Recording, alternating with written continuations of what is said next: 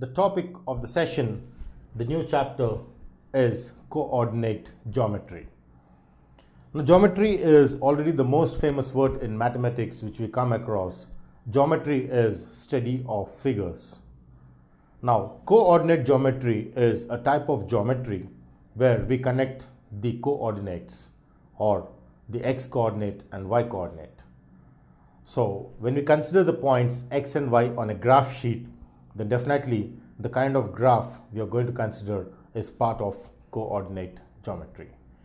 But before we go into the topic of coordinate geometry, let's recap with the chess game. We all know that the rules of the chess game, most of the rules of the chess game are based on the bishop, the knight, the king, the queen, the horse, the elephant, etc. So there are many different pieces through which we play the chess game. Say for example, I take the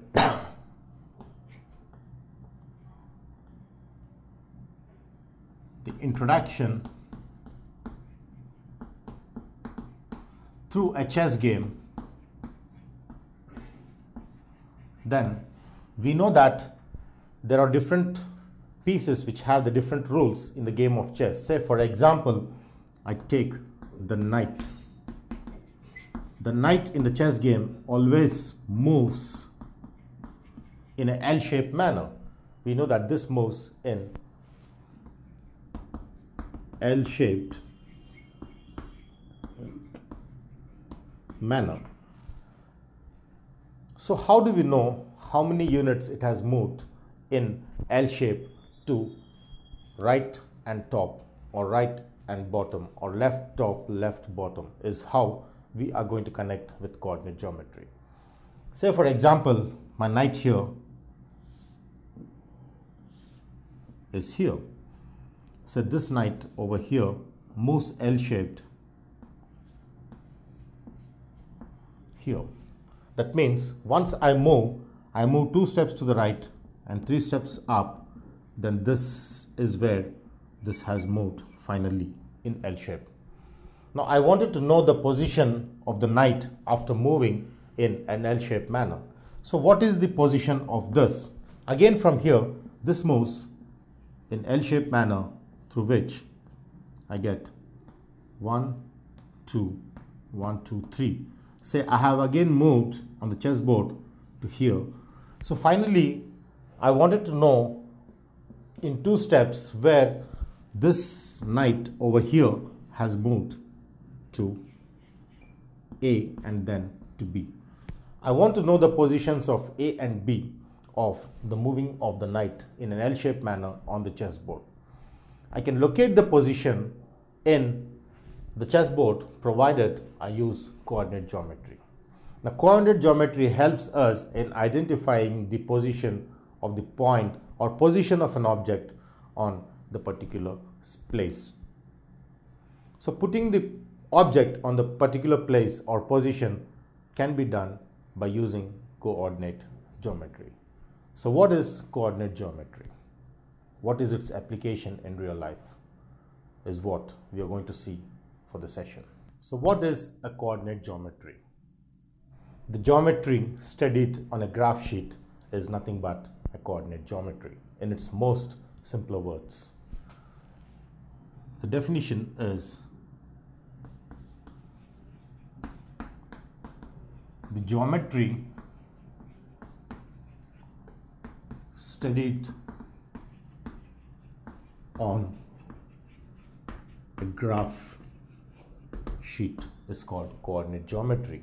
Now, what are the rules on the graph sheet is very important, because coordinate geometry is more associated with the rules of the graph sheet than that of the graph sheet itself. So what are the rules? Usually when I say coordinates, they are nothing but the points or the values associated with x and y axis. So generally we take an x-axis and a y-axis which intersect exactly perpendicular to each other. That is, the two axes divide the plane into 4 regions. This is region 1, this is region 2, region 3 and region 4. This is called x-axis and this is called y-axis. So x-axis is the axis along which all x coordinates are taken, and y-axis is the vertical line along which all the y coordinates are considered. And the rule is this is said to be origin because this starts from the initial point, which is called the origin, and the coordinates of origin are 0, 0, where x coordinate is 0 and y coordinate is 0. So when I write the position of the point, I generally denote with xy, where this is called x coordinate and this is called y coordinate.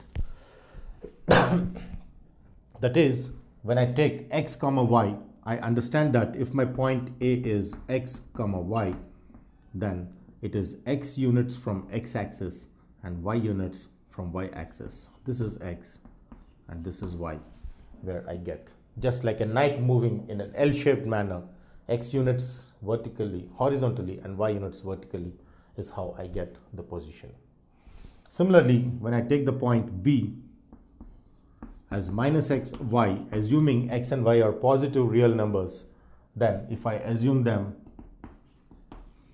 to be positive real numbers in this case, then I get, if I take minus x, y, that means this moves minus x on the left plus x on the right. All the positive x values move on the right and negative values move on the left, plus y on top, minus y values on bottom. Therefore, this would be x units on the left and y units top is how I get this. Similarly, when I take minus x minus y as a coordinate of C, then this is understood as x units from here and y units from here and etc. So finally, we understand that the position of an object can be identified on this 4-plane xy coordinate system by taking the point, and then the coordinates of the point define the object. Say for example, I take 3, 7. That means my object is 3 units from x-axis and 7 units from y-axis is how I understand in the coordinate geometry.